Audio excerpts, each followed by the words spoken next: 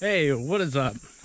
Today we're talking about one of the key insights into why we want things. Not only that, but why we tend to get in fights and altercations. And that is called mimetic desire. Mimetic desire is us copying each other. And it can be seen in children and other species. And really, as we'll explore, it's at maybe the core of everything that we want and the decisions that we make on a day-to-day basis. So I am walking through the forest with my boy Marv, and let's go.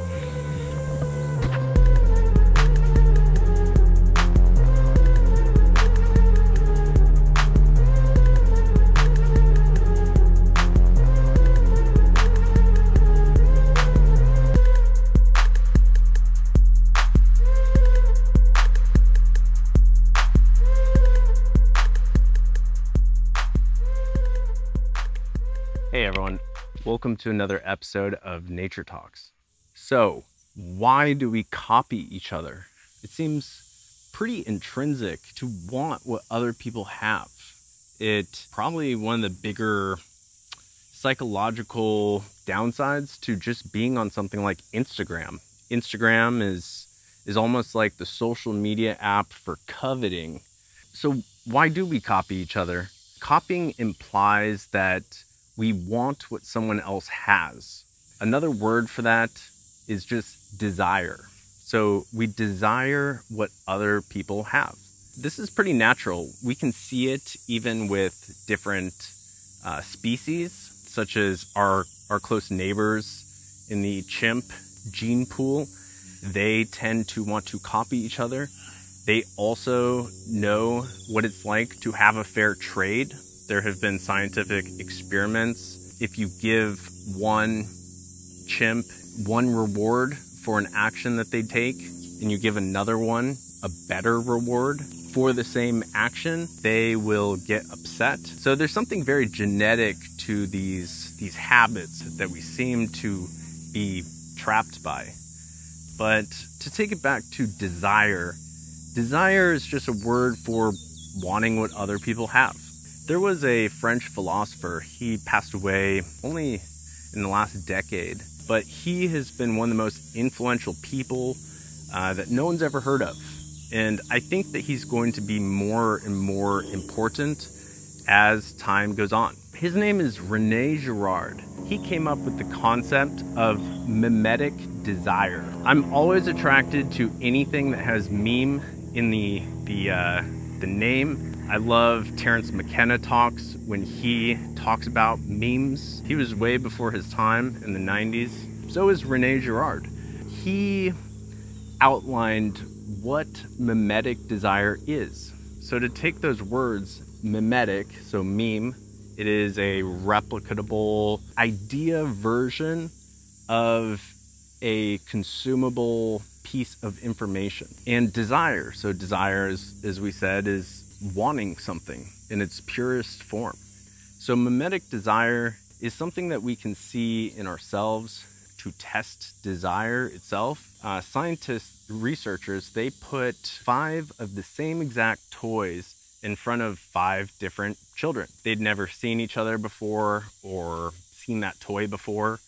And the curious thing about those research experiments is that the first child that chose a toy immediately sparked desire in the other infants. The children didn't necessarily see 5 different toys of the same type and say, hooray, and all split the toys evenly. After the first child chose one of the toys and showed desire towards it, all the other kids wanted that toy.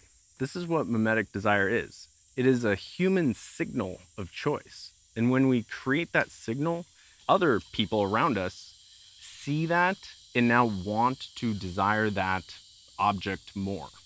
So there's an object, there is a action of choosing, and that signal then cues to people around us that that is a desirable choice. If you watched our last video on second order effects, what's a second order effect of desiring that object? It is now you coming over and wanting it. There's only one object, and now there are two people, maybe more. In the case of the infants, there were 5. So now there are 5 infants that want that same toy. The interesting thing about that is it has a compounding effect. When those other children show their desire, the original says, aha, I made the right choice. It's curious. You can see how this plays a role in basically all marketing, all advertising. You could basically boil down marketing and advertising down to showing others an object of desire. You can buy a really nice car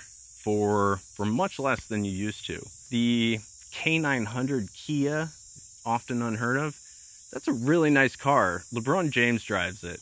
Used, you can buy that car for $20K. That's the same amount of value, same amount of luxury, same amount of features, for the most part, is a $100,000 Mercedes-Benz. So why does a Mercedes-Benz carry so much more value?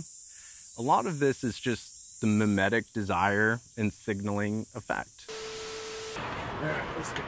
Wait. What's up, man? Yo, bro, nice shirt. Where'd you get that? Yeah, why do you want to know? For real, I'm looking to cop that shit. I grew up on those streets, my dude. So what? You just grew up the same way that I did, huh? Just grew up on these same streets? These wheels are clean, my dude. What kind of car is this? Go, give me one of these, bro. You're just trying to jack my whole vibe here, or what? I'm looking to cop that shit, my bro. Fine. Here, take this shirt. I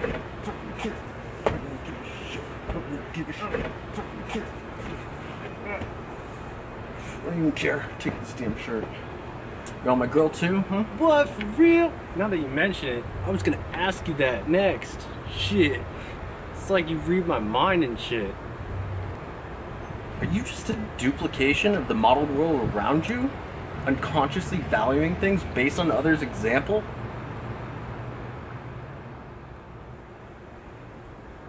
What kind of dog is that anyways? I'll fight you.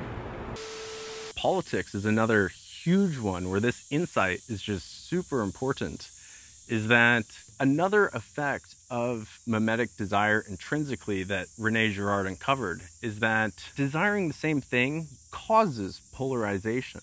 So you end up with two groups that increasingly desire the same object. So in politics, one example might be the presidency.